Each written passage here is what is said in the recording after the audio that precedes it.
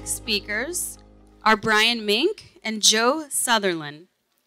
Brian Mink is a practicing attorney at Troutman Sanders LLP in Atlanta. Brian is trained as a commercial real estate lawyer and regularly counsels developers and users of real estate across a variety of industries in acquiring, developing, and negotiating tax incentives for complex commercial real estate transactions. Brian has represented clients in some of the largest technology-driven transactions in Georgia and the United States, including a $42 billion data center that recently broke ground in Metro Atlanta. The transaction was cited by the Atlanta Business Chronicle as one of the largest economic development transactions in Georgia history. Brian is also the founder and chief architect of a contract automation and contract analytics program at Troutman Sanders, which aims to optimize contract risk and performance and improve efficiency by automating contract drafting and giving structure to previously unstructured contract text. Brian is a member of Troutman Sanders Innovation Working Group and the firm's Technology and Information Systems Committee. He also serves on the advisory board of Data Science Connect and Data Science ATL, and is an adjunct professor at the University of Georgia School of Law. Brian received his law degree from the University of Virginia School of Law, graduated with honors from the University of Georgia, and completed Lean Six Sigma Green Belt training at Georgia Tech. Joe Sutherland is an expert in leading groundbreaking technological initiatives by building or supporting a data science team to deliver lasting results. A career in technical and managerial roles at venues including the White House, FinTech, Columbia, and Princeton help him to represent both the front and back offices. His academic research published in top peer-reviewed outlets leverages predictive modeling on structured and unstructured data to make behavioral inferences. PhD and MA at Columbia, BA at Washington University in St. Louis. Please welcome Brian Mink and Joe Sutherland.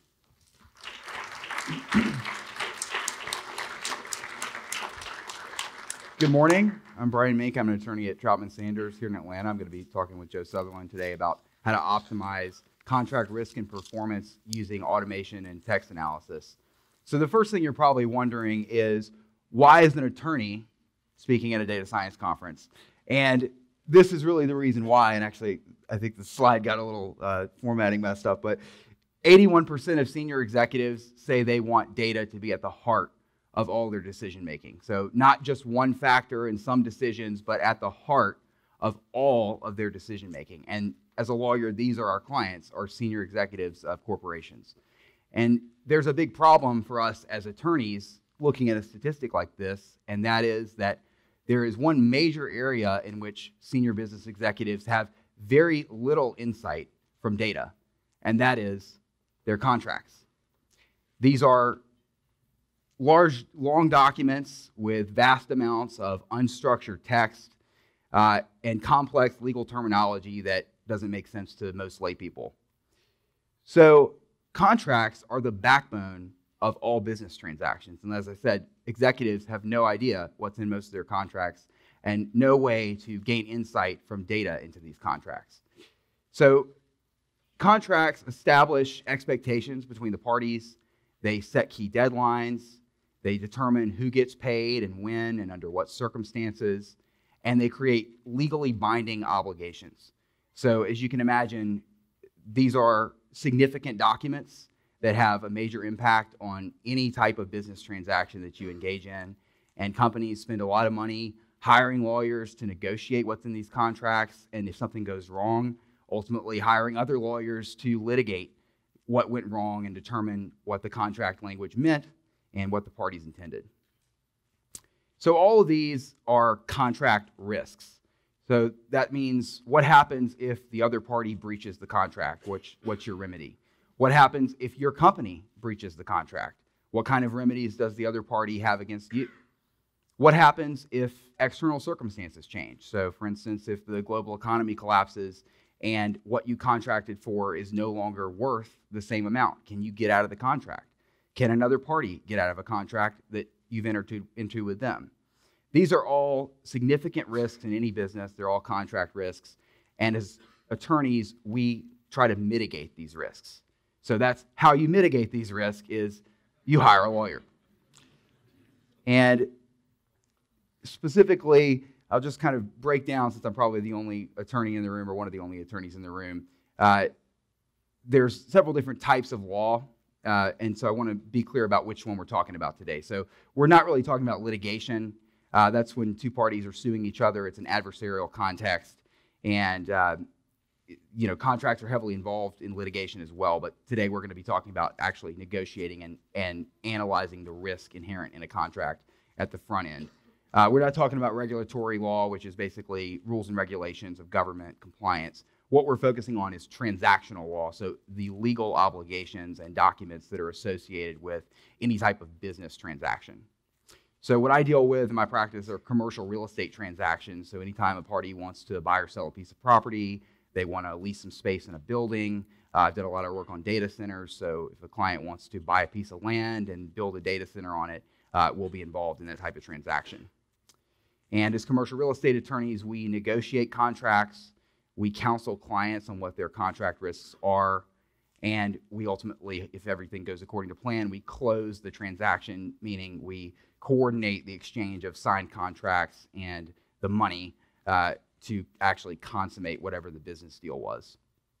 So I'm going to give you an example of how data could play into the contract risks that we deal with as commercial real estate attorneys. So this is actually a real-world example that I experienced on a transaction. Frequently in the buying and selling of land, the seller will have certain obligations to perform construction work as part of the deal before the buyer's obligated to buy the property. So in this particular case, our seller had to demolish an existing building that was on the property, and then they had to remove the footings and foundations that were in the soil and then grade the land so that our client could come in and actually put a building on the property. The problem with this was that when our client got out to do the work, they sent their contractor out to lay the foundation, and they discovered that there were these wooden piles that were left in the ground from a prior building that had not been removed. And there were 150 of these, and the cost to remove them was a little over $8,000. So immediately they come to us and they say, what's in the contract? Can we go after our seller? Can we make them fix this? And thankfully, we had exactly what we were supposed to have in the contract. We hadn't watered down any of our contract language or negotiated it. And so what this provided for was a pretty standard market remedy, which is we give notice to our seller. They've got to fix it within 15 days. And if they don't fix it, then we can come in and do it ourselves, and they have to reimburse us. So the problem with that in this case was that we didn't have 15 days. Our general contractor would have had to stop work in order for this to occur, and it would have thrown off the entire schedule. We would have lost a lot more than $8,000 if we waited on our seller to do this. So our client said, fine, we'll just go ahead and do it, and hopefully we can get the seller to pay us back, notwithstanding what's in the contract. So in this instance, we came back to the seller. They said, fine, we'll pay you, but we're only going to pay you $6,300 instead of $8,000 because our contractor says they could do it for $6,300. So our client incurred about a $2,000 loss as a result of this contract language. There was nothing wrong with the language, but they incurred a $2,000 loss. So the question is, should we, going forward on all their contracts, cut this period from 15 days to something less than that? Could we cut it to 2 days notice, and then we have the ability to step in and do the work ourselves? Or could we provide that if we've already started construction, that we have the right to go in and do it ourselves and don't have to give any notice? And I'll just say, those are not market standards. And so if we were to change our contract language to that, we would have to heavily negotiate it. We would incur a lot of attorney's fees to do that. And we may have to give up other things in the contract if we want to dig in on that. And so this really is a data problem. It's a question of how big of a risk is it to have this market language in there, this 15-day notice and cure period, as it's called, versus having some other language. And you could imagine on both sides, there would be situations where the costs might outweigh the benefits. And this is really, it's a quantifiable question. We should be able to answer it with data. But unfortunately, we're not able to do that. And you look at the way that other industries evaluate and quantify risk, and the legal industry is remains one of the few that is sort of exempt from this. Car insurance premiums, insurance companies calculate a driver's likelihood to be involved in a car accident and the risk of loss, and they bake that into the car insurance premiums. In the commercial mortgage industry, a buyer's risk of default, a borrower's risk of default is baked into the interest rate in their mortgage. And even when we go to the pump, oil futures determine the price that we pay at the pump because we look at future supply and demand risks, and that determines the price that we pay. In legal transactions, we are not pricing contract risk into our business transactions. Instead, what we're doing is evaluating using professional judgment of legal experts. And this typically includes knowledge and experience. So our knowledge is what we learned in law school, what we learned from the bar exam, on-the-job training. And our experience is limited to prior transactions that we've been involved in, prior transactions that our colleagues have been involved in, or tribal knowledge. And EQ are basically our understanding of the parties involved and our assessment based on that, based on intuition of what we expect the outcome to be. The problem with using this type of expert judgment is we have a very small sample size. So we're limited to just what we've experienced, what our colleagues have experienced, and this leads us to cognitive biases. So we experience confirmation bias, where we look for facts that are in line with what we already believe to be true. We experience availability heuristics. I mentioned that example with the foundation that was left over from the prior building. Well, now I might think that that's a common risk in my contracts and think that that's a risk we need to account for in all of our contracts going forward. It may very well be the case that that only occurs 1 out of 1,000 times and that the risk of loss is extremely low. And so in that instance, our cognitive biases, that availability heuristic, will lead us to a faulty conclusion. We also have agency problems, and as lawyers, we're very risk averse, and we're paid to be risk averse. And our clients, as business people, make judgments on different bases. They want to make judgments based on data and based on the actual likelihood that something's going to happen.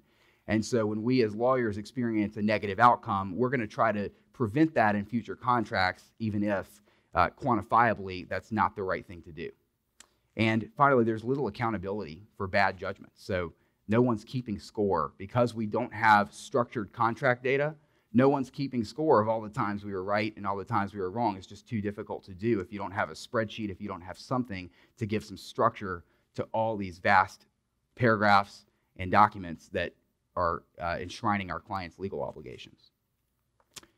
So the reason, as I said, why we can't quantify risks in the legal industry like other industries quantify risk is because we are taking very precise business and legal terms and we are storing them in a very imprecise, text-based, unstructured contract medium.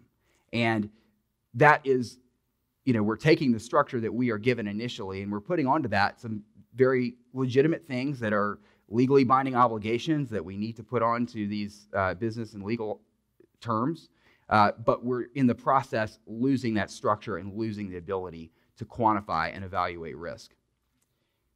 So if we were going to structure contract data, how would we do it? And this is what I've spent a lot of time working on in the last year, is to give structure back to contract data by going from inputs to outputs. So developing automation tools so that on a going forward basis, we can have structured data on the one hand that enshrines our business and legal obligations, and then we have the legal terms that we need on the other hand that are outputs that are not structured data.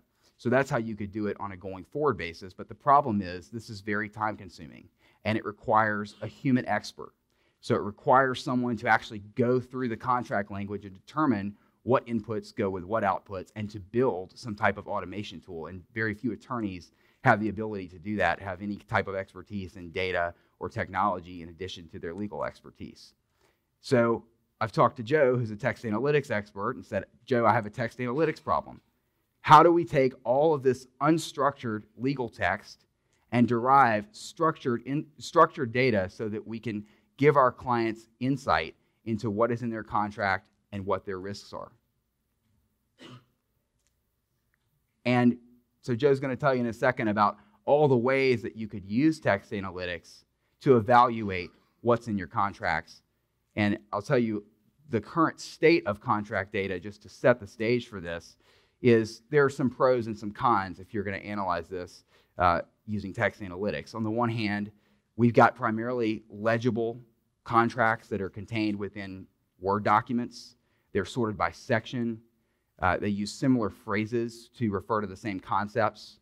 So that's all positive. That's all something that you could use if you were going to analyze the documents using text analytics. But on the other hand, we've got a very small sample size because we've got lots of narrow verticals within the law. Even within commercial real estate, you've got commercial leases, retail leases, you've got industrial leases, you've got office leases, and all these different types of leases alone have various different types of provisions. So you can't generalize necessarily from one document type to the next. We're also using highly specific, client-specific forms and language that are tailored to specific clients. So if you had a McDonald's and a Chick-fil-A, may want very different things in their contracts, even though they are both fast food restaurants. And finally, the language that you're actually looking at when you analyze a contract using text analysis is not guaranteed to be best practices language. It's frequently negotiated language. So if we're going to take that text and use it on a going forward basis to predict what we should do in our contracts, we may end up with suboptimal outcomes because we're going to be using language that has been negotiated over time and is now, it's not necessarily the best language that we could use. So predictive is not necessarily prescriptive. So now Joe's going to talk to you about how you would approach this from a text analytics perspective. Am I mic'd? Oh, great. Hey, everybody. I think in things like this, it's really important to state your priors. And so I'm definitely not a lawyer. I do not know much about contract law. What I do know is a little bit about data science and economics. And so when we think about these partnerships, I think this is a really big, important point. When you think about these industry partnerships, data scientists like us, we know a lot of stuff. We know how to do a lot of things with data science. But something that's really hard is actually applying that data science to industry-specific and domain-specific applications. And so that's what I really like about this partnership. Brian knows the law, I know the data science, let's make some magic happen. So just a little bit about my background. I've spent most of my career trying to predict the policy decisions that people are going to make as a function of the speeches that they have gave. And so one good example of this is kind of when Janet Yellen gives a speech, what will we predict monetary policy rates to be, and what will we predict bond rates and sort of the monetary sort of fiscal outcomes to be as a function of that language. So this is kind of where some of the work that we've done has been published, Financial Times, Wall Street Journal, courts, and this is kind of the idea that we're going for. How do we use NLP to do some sort of forecasting or prediction? And I want to think about this problem, just give a little bit of a background. So when we think about text analysis, it's not necessarily anything that's too new. And so text analysis itself, goes way back. It goes back to the medieval times. And so back in like the 1400s, so the 15th century, we have a bunch of monks who were assigned by the Catholic Church to begin systematically reading through pamphlets in every single county in Europe and basically try to tabulate and predict the anti-church sentiment in that county so that they could go back and then try to, basically account for that. And so you have all these monks who are systematically reading through all these texts. They're saying, oh, this is a good text, this is a pro-church text, this is an anti-church text. And at the end of this exercise, you have a great metric for where pro and anti-church sentiment exists. And so this is kind of just a bunch of monks reading these manuscripts back in 1400. And the difference is that today we have computers. And so instead of monks, we had these rooms of experts who would read all these documents, and then they would put these sort of document reading ability into a computer. The computer would scale this out using data science techniques, and this would reduce our costs and time to completion. That's the difference between the medieval ages and today. It's not necessarily about the type of analysis that's being done, it's more about the scale. And so we think about this prediction problem. As a data scientist, you think, why are we trying to predict as a function of X? So, Brian put these up here. We're trying to take these inputs and predict these contract provisions. I would switch that. I would say that instead, we're trying to predict risk of loss as a function of the unstructured text data that are in contracts. So these could be provisions, sections, other types of things, but we really want to predict that risk as a function of the unstructured text data. One question that we might substantively be interested in would be, what would the risk be if we changed this provision? So that's one causal question we might be interested in. Another one might be, if we used, or if we want to achieve our optimal risk, what provisions would we want to put into the contract to achieve that optimal risk? So those are two questions that we can answer using these techniques. And so a little bit about unstructured and structured data. I know there's a lot of data scientists in the room, but I think this is useful for the people who aren't familiar with what unstructured data is. Unstructured data is sort of like a pile of Legos. It's a bunch of text data. It's about 80% of the world's data available today. And all this data, we need a way to reassemble this into something that kind of could fit in like a CSV spreadsheet, something that makes sense. And so the techniques of data science and NLP as applied to unstructured data are to take this pile of Legos and build it back into a building that actually makes sense. And that's pretty much what we're doing. The big question is, what methods do we use to structure this? So there's, of course, two methods. Automated content analysis can be done through supervised learning. So in the supervised learning context, we're trying to take all these contracts. Some are good, some are bad, some are suboptimal. We put those into a model, and then we use the model to predict what unobserved, unstructured data might predict for that contract. So we have a new contract, we haven't had an expert read it, we use the model, we predict what it might actually be. Now, the big question is, who's coding for these? Who are the experts that are producing these codes on these documents? And how can we quantify risk of loss or other types of risks that are associated with contracts? We might, if we can't get these codes, so if we don't know who's coding for these, we might go to an unstructured, sort of unsupervised learning framework. And these algorithms will take these documents. It'll look for kind of, commonalities across certain documents, and it'll produce clusters. So, this might be the good cluster, this might be the bad cluster, this might be the, the sort of suboptimal cluster. But the big question is then again, what do the experts say about those clusters? Are those clusters actually meaningful, and can we use those to achieve some sort of business, actually some sort of business outcome that's more optimal? So when you think about the feature engineering that needs to go into this is for the data scientists in the room, the big question is, how do we pick those right features? How do we pick the right contracts or language or provisions that need to go into that contract to predict risk? We might be interested in theoretically driven features, and so I'll talk a little bit about how red lines might, help us indicate that. We might be interested in informative features by collapsing over all this sparse data. That's the big problem of NLP, is collapsing information over sparse data. And so, a few feature engineering tricks for legal language. Legal language is very specific. We might be interested in using part of speech tagging to produce better features. We might be interested in lexical diversity. So there's a little bit of research that shows that people who are trying to obfuscate things in contracts actually use more complex language. And so we might be looking for something like that to predict risk. But the big thing that's here, and I think this is the interesting thing about the data set, is the fact that we have how the negotiated language has evolved over time as part of a red line. So if you don't know what a red line is, we think about track changes in Microsoft Word. This is basically you send a document that you've written, somebody else changes something, it tracks what they changed, they send it back to you, and you can see what the differences actually are. Now, if we can take those, treat them as a time series of unstructured data, then we can see how the language has evolved over time and use machine learning methods to identify salient contract provisions and other sorts of legal things that I'm not too familiar with, and predict risk as a function of those time series features. When we think about reducing the dimensionality of this giant feature matrix, because we take all these features out, we take all this unstructured data, we blow this into a giant matrix, how do we actually reduce that down to the things that matter? We have supervised learning techniques and a few unsupervised learning techniques, but the one I want to really highlight here is the ability to use a lasso or maybe a multinomial inverse regression to be able to optimize the features that we select with respect to the risk that's associated with those contracts. So those are the types of features and contract provisions that we'll like to be choosing. Now, this wouldn't be an NLP talk in 2018 unless we didn't talk about word embeddings. And so I want to just use a quick application of word embeddings to something like this. And so something that's really cool about word embeddings is that you can cluster things that are similar. And so if we're looking for sort of provisions and other types of language that are similar to each other, we can look at we can use the word embeddings for those sections or those words to cluster out and say, oh, okay, here's a cluster of language that looks similar that people might not otherwise really care about. Kind of like this idea that you might use a different type of language, but the other party won't really care. However, that language might actually be associated with lower risk. And so if you use these clusters, you can optimize the risk by choosing the best provision or word from within that cluster to reduce risk or see how it might have increased risk. So this is kind of a cool application I think that we could go somewhere with.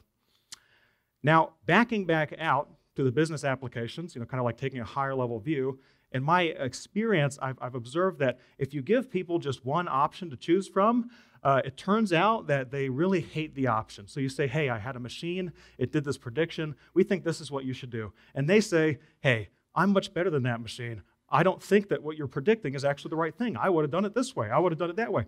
And people just get really frustrated, so they don't want to use the product. The alternative is to produce 3 options that the machine predicted, maybe in ranked order. All of a sudden, they're very happy. They think, oh, I can pick which option the machine likes, and oh, it's actually option 2. I still brought my expertise to the table, but the machine helped me. So it just made my job easier. This is one really good, sort of recommendation. I found a lot of success with this.